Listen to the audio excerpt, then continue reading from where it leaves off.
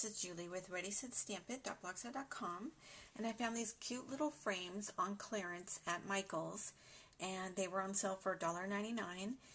And I've been wanting to add some more things up in my craft room and hang some more owls up. However, I couldn't find quite the owl that I wanted, so I just decided to make my own little decorations. And what I've done here is cut out from Straight from the Nest cartridge, and I cut the little owl at 3 inches, and let me show you this.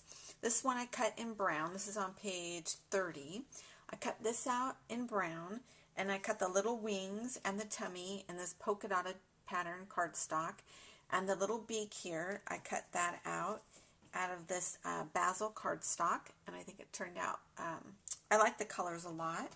So what I'm going to do, what I did was I already went ahead and I glued all those onto there, and it's really simple. So I just glued them all on with this tacky glue, and the eyeballs on this one cut out separately. So these are the tiny little eyeballs. So I just went ahead and put that on with one of these small little Zots, and then I actually glued the rest of this, the items onto here with a Zig 2-way glue pen, but actually glued the owl portion on with the tacky glue since this is onto fabric, or canvas I should say. And then I just put a little ribbon just to finish it off. They're really simple, but I think they turned out really cute. So let me show you.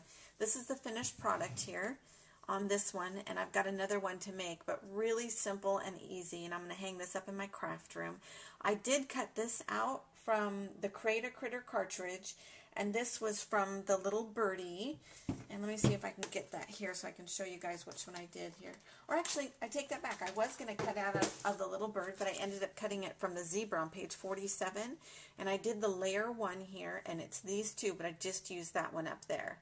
So anyway, that's what I did, and I think it turned out super cute. So if you guys have any little gifts, or if you just want to do some decorating in your craft room, I think this is a really economical way of doing it.